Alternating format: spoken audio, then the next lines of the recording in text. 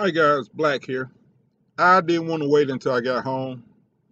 I decided to go ahead and make the video now. I got a call from McDonald's yesterday, and some kind of way the lady said I had filled out the wrong address. I ended up, the lady from Forsyth Street in downtown Atlanta called me. I can't remember the last time I went to that McDonald's. I mean, it's been probably 20 some years since I've been there.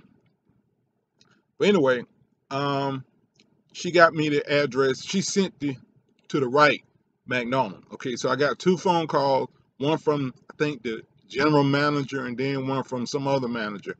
Anyway, they apologized for the smell. And the first lady called me. I think she said she was a general manager. Okay, I asked her, had she been in the store? Did she work in the store? And she told me that she hadn't been there in maybe a week or so. And I'm like, there's no way this woman could have went into that store and not noticed the smell of the drink machine. The manager called me a few hours later, and she apologized to me. And she asked me questions about the guy who pushed in the trash can without washing his hands. She asked me, did I remember his name? I told her no, but I described him. I was like, there can't be too many short black guys with, like I said, it's like a, I don't know, it's not a net. It was like a fabric type cover over his head that covered up his afro or whatever. I mean, there's not too many short, dark-skinned black guys that work there that's wearing something like that. Anywho, that takes out trash. Any case, she swore up and down that they was going to take care of this problem, and she wanted me to come back in and get a free quarter pounder of cheese, fry, and a drink. I told her I'd give him a week to clean the place up. I'm still thinking about calling the health department, because I'm going to tell you something. And it's so unfortunate it's like this. I don't want to say the color, but people on certain sides of town, it's like they don't care. They will put up with dirt as long as they get food.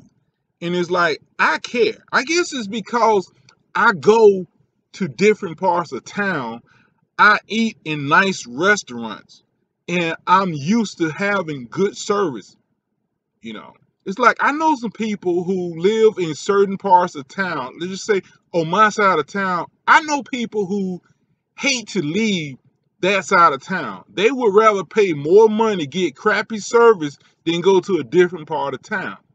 It's like they are afraid to leave the inner city. There are people like that. I had a friend. I drove 58 miles to buy my F-150, and I saved about $2,200 in the process. But there are certain people who just don't want to leave the hood. They rather get crappy service, crappy food, because they don't want to leave the hood. Is they afraid of leaving the hood, or they just not comfortable outside the hood? But I'm not. My job is 40 miles from my house. And there are people, again, in my hood that thinks I'm crazy for driving 40 miles. That's just crazy. It's too many miles. Well, I go where the money is. But anyway, I didn't mean to make a long video because I'm uploading this thing with my hotspot. So I don't want a long video. But anyway, this is Dre. Hope y'all enjoyed it. Bye.